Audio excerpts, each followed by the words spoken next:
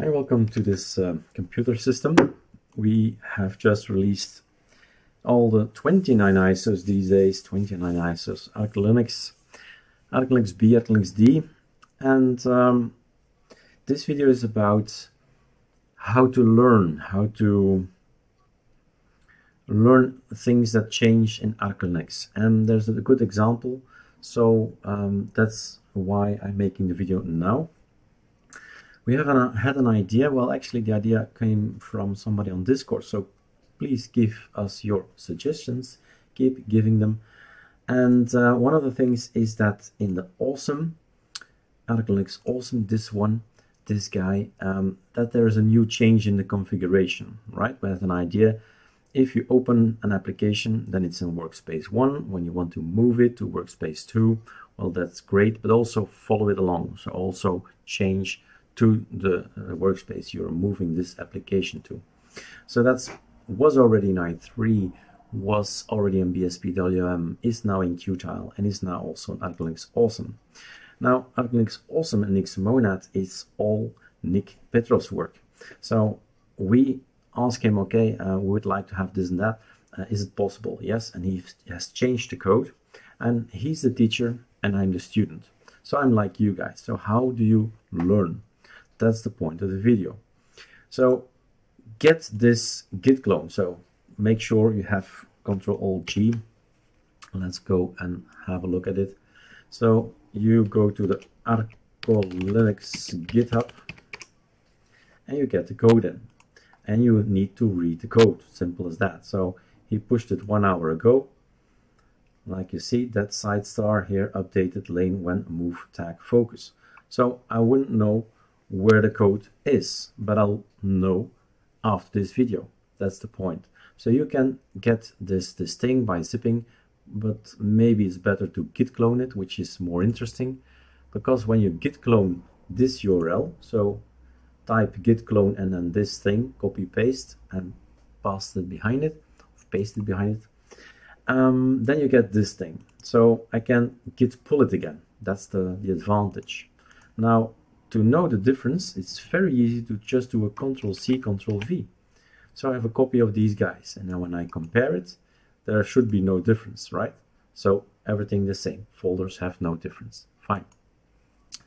But when I git pull this one, then the things that he has changed, Nick, right, are coming in. I'm pulling all the differences, and there's some changes here, some changes there, and we're gonna have a look at the changes.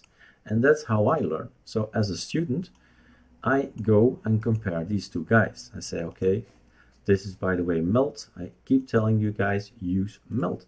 Compare, compare, compare. That's the only way to learn. Now, we don't need to see the same things. I don't care about the same things. I want to see all the blue things. So in this case, I've asked something to change in RC Lua. So that's the first thing I'm going to check. And it says here, that's the focus. So awful key, mod key, shift. So when we press super, shift and 2 on a particular application, we wanted to move it to workspace 2. But this thing seems to say then tag double point view only, meaning you need to activate it as well, focus on it. So in one system, one desktop management, it would be called focus. In another, it would be called something entirely different, as you see. And that's, of course, the challenge to understand each language. This is Lua, there is Haskell, there is Python, and it's all different. So luckily we have Nick here to be the specialist, and he has here added this code, and that's the only difference there is. That's the only difference, right? Now I don't need to copy paste it over from left to right, because this is going to be the left one. The left one is going to be the real thing, and this is the copy one, which I'm going to delete. But it's just a way to analyze what changed, right?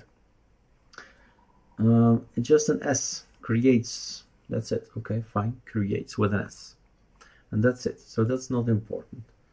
And you go to temp things, MD. Now I won't know everything, and that's okay that I don't know everything, but just start reading. If you don't start reading, well, you're never gonna know for sure. I mean, just start seeing what changed, what elements have been changed. So this is more complex. So this thing is more complex than the one on the right, and there will be reasons for it. But this information is coming also from Awesome itself. It's not coming from Nick per se, but the thing we just saw earlier is. So widget CPU Lua, things have changed, have been improved. So this is the new code, that's the old code, and it stays, it keeps working. So that's my point. Basically, for any of our packages out there, you can always, well, try to learn how everything functions by looking at the code and see what we changed from one month to the other, from one package to the other package. And that's the only way how I will learn what's going on in my system, and seeing, okay, this is the extra line that we've got just for my question. I said, okay, move it to workspace 2, and then also focus on workspace 2. All right, so have fun comparing things. So meld is the way to go, and that's basically the message. All right.